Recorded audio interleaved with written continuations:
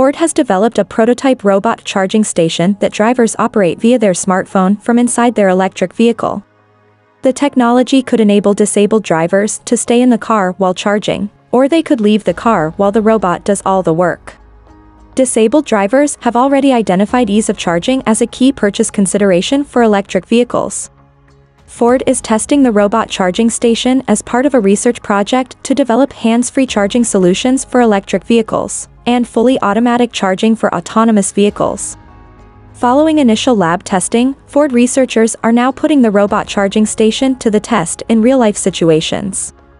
Once activated, the station cover slides open and the charging arm extends towards the inlet with the help of a tiny camera. For the trial, drivers were able to monitor the charge status via the FordPass app. After charging, the arm retracts back into place.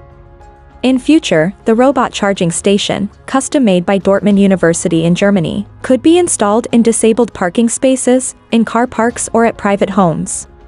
Further applications could include fast and efficient charging of company fleets. The technology could also support more powerful charging to charge vehicles in a much shorter time. Looking ahead, the process could become fully automated, with minimal or no driver involvement. The driver would simply send the vehicle to the charging station, with the infrastructure ensuring it reaches and returns from its destination autonomously.